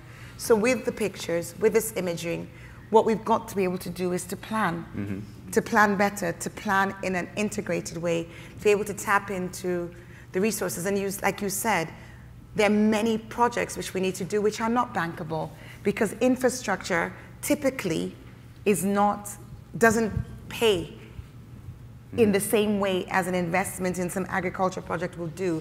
And that's why the blended financing needs to be there. That's why the funding needs to be more directed at city levels so it can be more effective. When I say funding, I mean multilateral donor funding. So we're getting more bang for our buck, because there's been a lot of money spent which hasn't gone very far when you really look at the impact on communities. Great. Yeah, I mean, so many things to touch on in terms of all of that, but I think in terms of kind of the question around responsibility, you know, I think not every country has its own constellation of satellites. Not every country wants to have its own constellation, or can, right, for many reasons. And so I think that, you know, the kind of power dynamics there, and I think also the ethical responsibility that a lot of satellite imagery providers and other data providers feel to really push our technology to the limits of not just our core business interests, but also where is some of that value. And I think it's a journey for many of us in terms of, one, it's such new territory to understand how data could be used in a context like climate resiliency and things like that, because more often, you know, our customer bases are very different. And so I think it's about kind of breaking the mold. It's about understanding new partnerships, because the reality is our data are super boring unless we have folks that are putting it to good use, right? So, and I think, again, just to go back to that kind of soundbite from our founder about kind of getting our data out of jail, it's so important, because otherwise we're just, you know, collecting petabytes of information for nothing. And so I think, one, you know, closer partnerships and also kind of iterating, but then from our standpoint, understanding how far you go along that data value chain, right? So we're not trying to solve for all of the downstream problems. We're trying to focus on what we do really well, and then hopefully, as much as we can through data licensing and other mechanisms, make those insights, those information available to folks who could really use it.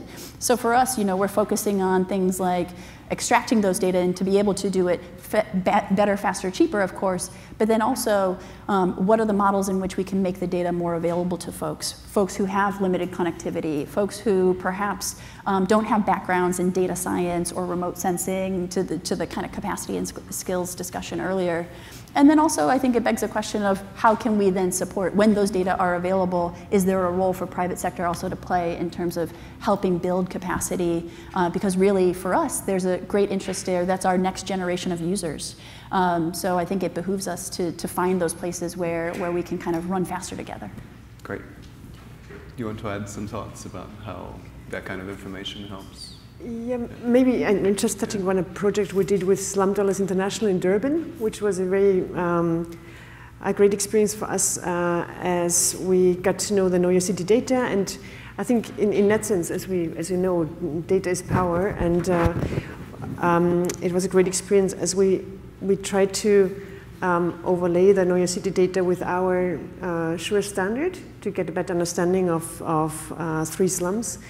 And what was amazing there is that we could actually channel data to provide a certain information to the mayor then, and interlink with the resilience planning of the city. So it was a very interesting experience on how to channel data also and filter it according to sustainable principles and translate it then hopefully into action. It was a very small project, so we don't know where the action went exactly at the moment. But it was a great experience of interlinking data on different levels.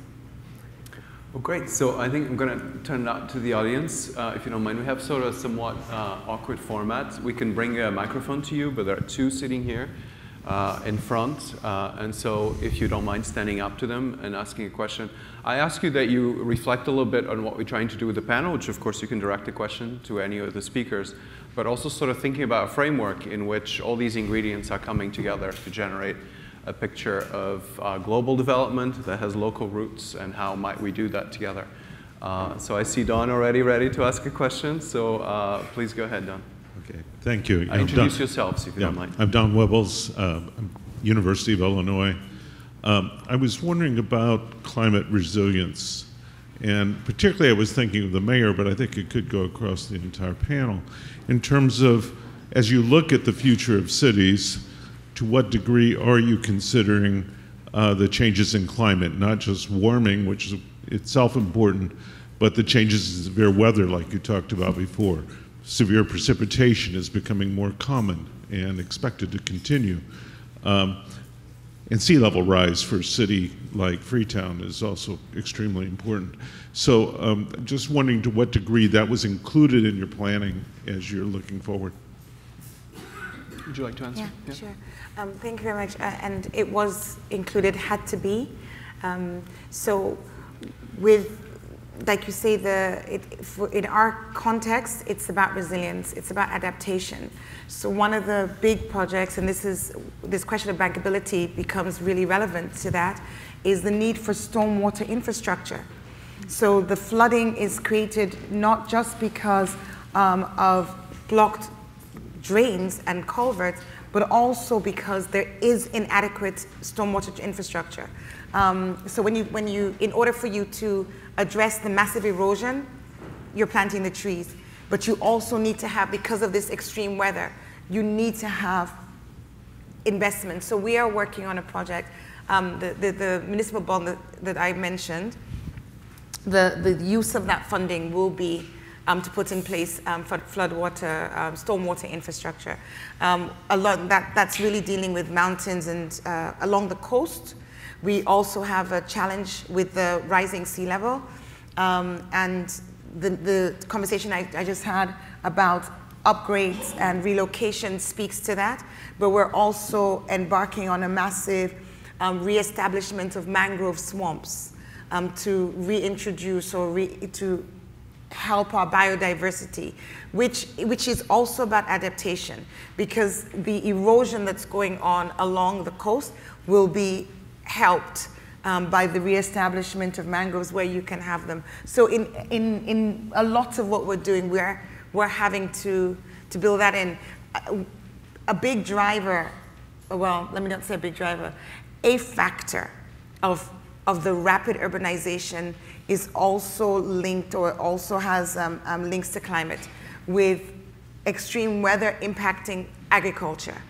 And so more people leaving agriculture and coming to the city. So the impacts of climate change are many and varied. And so just that question of planning to absorb additional residents in the city itself is adaptation. And these are the places where, these are the challenges where funding is so difficult, because affordable housing for internal migrants is not a bankable project, not easily anyway. But these are the solutions that we're having to find. Mm-hmm. Do you want to comment on any of that? Or should we, okay, just. Yeah, in the SURE standard we have a lot of criteria on adaptation and resilience, and I think, as you said, the whole topic of nature-based solutions is really coming up, and it provides so many solutions exactly in that context. and it makes us, and I think there are also upcoming financing models which are connected to resilience factors. Right. So I think that's a very interesting point, right? But it also raises an interesting also change in perspective in that, for example, we discussed nature-based solutions in Chicago, and you haven't seen the cold just yet, right? But it's going to hit. It's very different, I think, from the climate in Freetown and what nature does in different contexts, right? Mm-hmm. So it does require sort of a much more sophisticated view of the integration between human activity and resources in urban environments and nature at interface that's dynamical on both sides. So that's very important and an area still very much being developed. But there's a question over here. Yeah. Hello. Sorry about the podium. I'm here. I'm Robert Crump, first-year student at Harris Public Policy across the street. I'm curious if y'all could reflect on behavioral economics and how that informs urban policy. Sometimes you can get a great project, great idea, you get the funding, you get the buy-in, you build it, and the community impact is less than what you expect, or it's a negative return. How can you collect behavioral data, and how can you best apply it to produce the best outcomes for the intended outcome? Thank you. The behavioral data. Does anyone want to jump in on that? Do you have any experience you want to share? Okay. Go? You can go after. Yeah, I mean, a lot of things to maybe tease out there from a behavioral standpoint.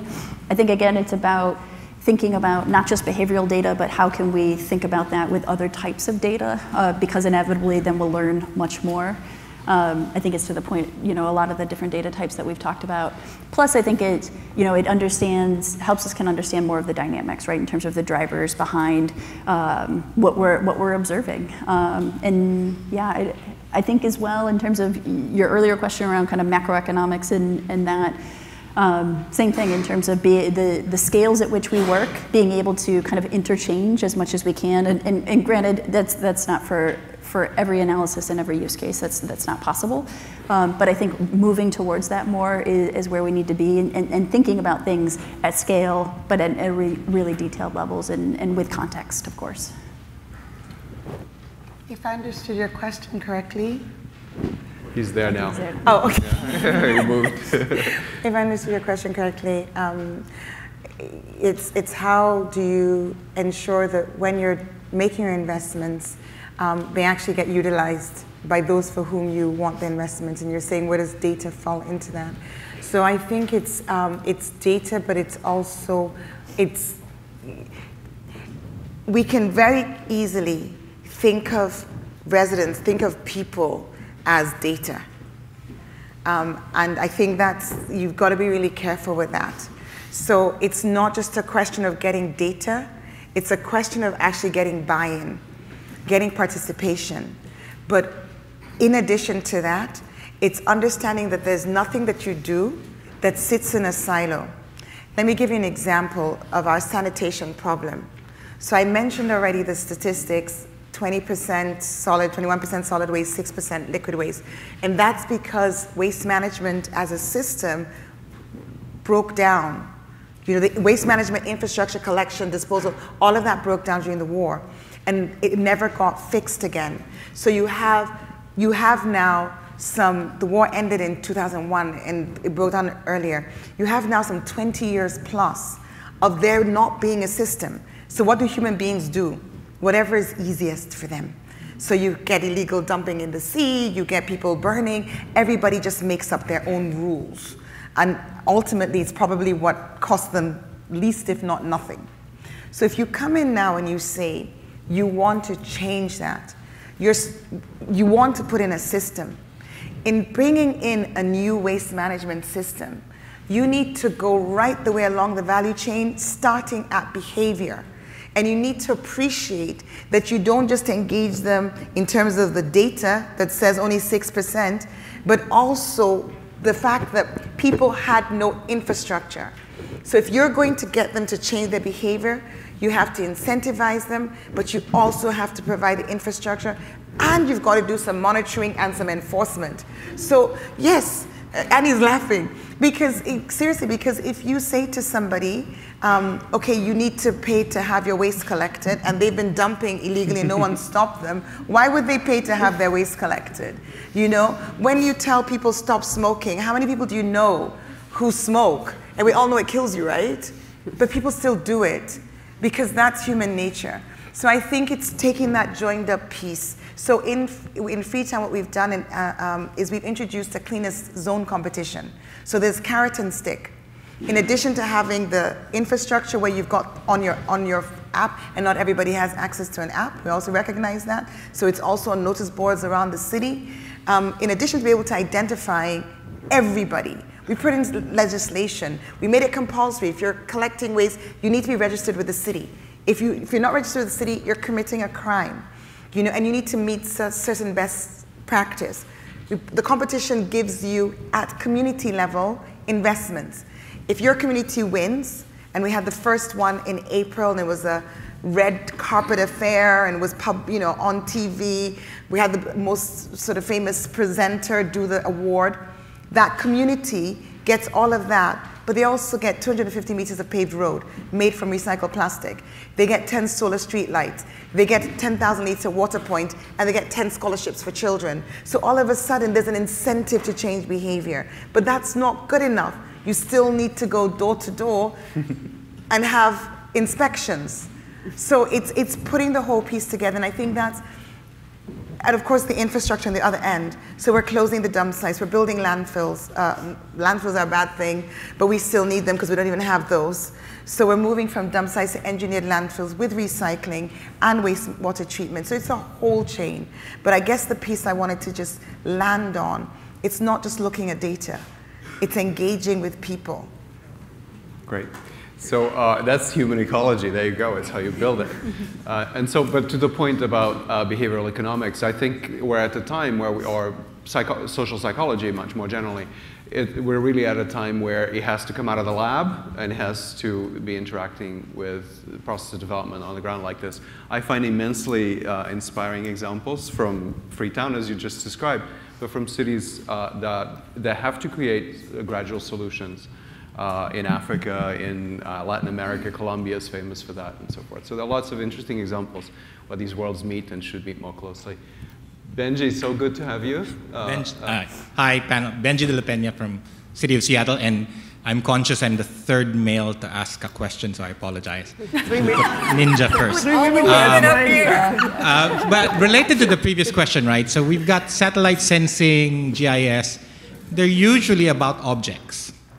And you mentioned, Luis, even in that it's about the human ecology and the human scale, and even your own previous research in Santa Fe Institute about cities being social reactors. How do we then find out and map human social networks, which even in Chicago's own experience in its heat wave, and Eric Kleinenberg's work, that isolation and disconnection from the community leads to death, right, in emergency situations. So how do we find out, and what are we gathering about human networks in our cities and the power those human networks have? And that's human resilience at that scale. Is there any data that we can gather? Yeah, it's much harder. Would you like to jump in? But it's much more important too. Yeah, in terms of kind of the human piece of that, I think there's a lot of different data sets that can provide a lot of interesting insights potentially. Again, they're not a panacea, but social media, I think, offers really interesting insights from understanding human networks and understanding kind of how those play out in the physical world. I also think, though, some of the work that we've done, the early work around using call detail records and things like that, just to understand where are people going, right? A lot of times we just don't know that. And what time of day are they going, and what kinds of people, and we can start to disaggregate based on all sorts of things besides gender, is what I mentioned in the case of Santiago. So I think there's all of those kind of rich data sets that we could leverage to understand that. But I also think there's the kind of, from a non-tech standpoint, I think there's also the local perspective, of course, too, and that shouldn't get lost.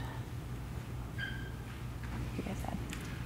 Yeah, so just to add a little bit to that, as Rhiannan just said, on the one hand, you have extraordinary sets of data that we all have a mobile device, and you can know people's location and infer to a large extent use of public spaces, access to different parts of the city, and the people they're likely to meet, and so forth. So there's elements of that that are coming straight up from technology and have, at least as an entry point, that flavor.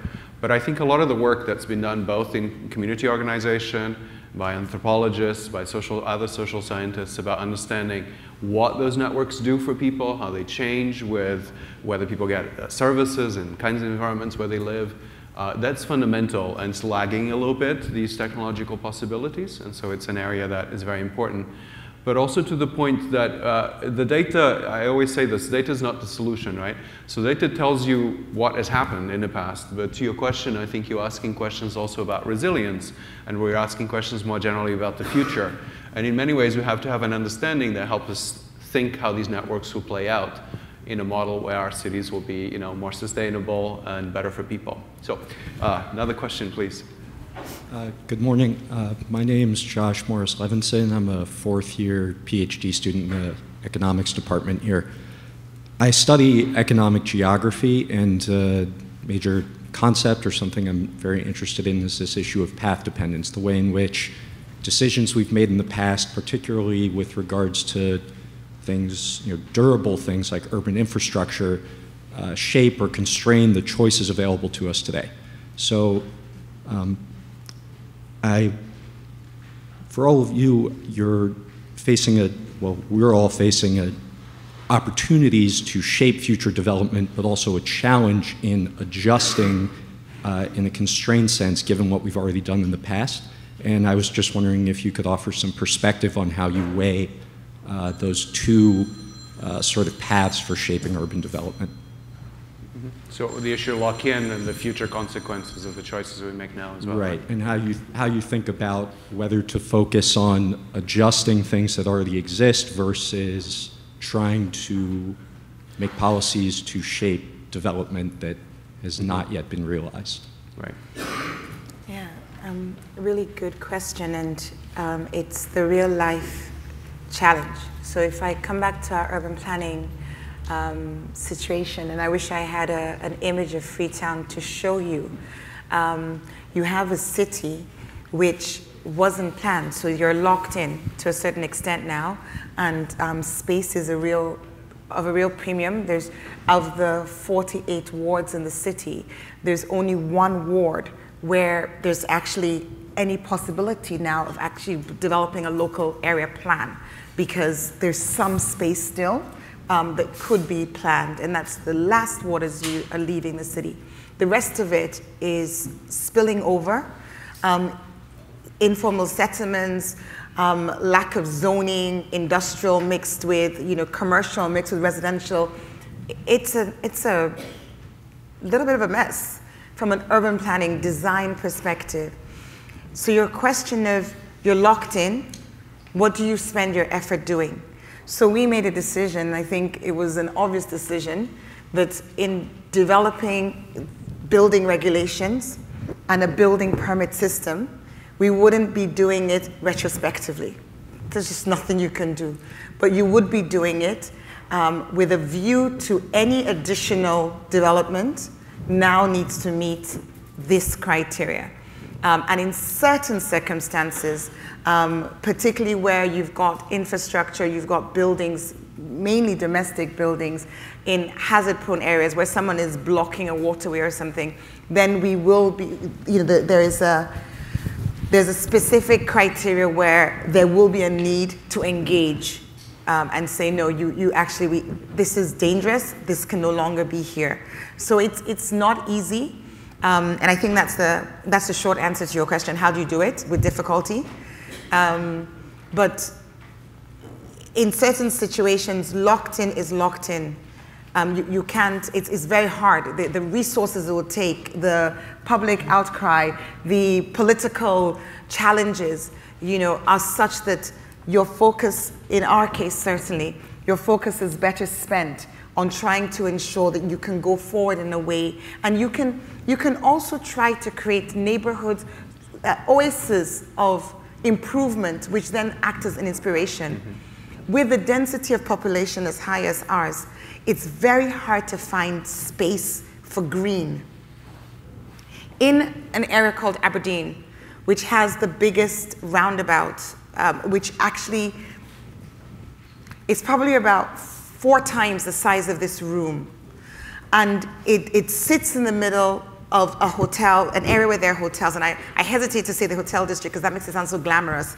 and it needs some tidying up. But it has amazing potential, because if I haven't said it yet, let me say it now. Freetown is beautiful. Those of you who've been there, it's really beautiful. And we just need to just bring out that inner beauty so it shines a bit more. So we have this roundabout, and I had made a commitment to creating green spaces. It was being used by traders. It was being used as a car park. It was being used as a rubbish dump. And the people around just did not understand why I wanted to change the status quo. It was a battle. But eventually, through community engagement, through talking to people, even though they tried to mob me the first time I went there, we got a 3D design done. We had a community meeting. We showed them on a screen what it would look like and spoke to them about what it would mean if we could generate more tourist visits, footfall there. We won them over. We gave them the jobs to work with the landscape designer. And today, that space is now green. You know, it's beautiful, and it will become more beautiful as the flowers bloom, etc. There's some stuff you challenge. There's some stuff you take on. You don't give up and say it's already there, we do nothing. But you've got to pick your battles. You've got to do the things which are doable. And then focus then. And also, because I mentioned that because of inspiration, when people see that, they go, oh, well, I don't mind if we do it over there. We'll move our stuff. You know, but of course it's negotiation, it's engagement, it's a lot of bringing people along, and that's really, I say again, I think a real part of being able to have transformation is being inclusive. It's really recognizing that people are people, you know, and you need to give them the time and give them the respect and give them the engagement in order for you to expect them, you know, to be part of the journeys that you are going on as a city authority. Katharina, I wanted to add some thoughts. I think from a sure standard perspective, what we try to do to certify projects that are not, you know, that are going to have a future perspective without locking in, without having too much CO2 emissions, that is one path for newly developed projects. And I think this also caters more to low-income countries where there's a bigger need of infrastructure still. But I think we should have to there's a different situation in, let's say, in the US, for example, as I think there's a lot of infrastructure in place which already has locked in a lot of or has a bad pathway. So I'm sometimes even thinking maybe some infrastructure has to be, you know, taken off or closed down to open up for new ideas of transport, for example. And a third way would be if there's a retrofit of an infrastructure, to use that moment to retrofit the infrastructure in a certain way that it has a future perspective and actually really answers the needs we have in the future. So I think it's 3 things. Either just don't build the infrastructure. There are certain infrastructure which should not be built. We have a discussion in Switzerland now where we do a project on how infrastructure actually can provide sustainable lifestyles. So there should be decision-making processes that some kinds of infrastructure just not built because they would add to the lock-in effect. And then the second would be plan infrastructure in a way that it's future-proof. And the third one would be if there's a chance to come in and change infrastructure that has been built, do it at that moment and change the pathway. That would be my answer. Thank you, Katharina. So I think we're running out of time for the panel, but this is just the beginning. I see there were more questions, but you know, we'll be together for the next couple of days. So do channel those questions via the media we provided, but also to each other. Just meet each other in the spirit, right, of talking to each other, learning from each other, and collaborations that we hope this will generate.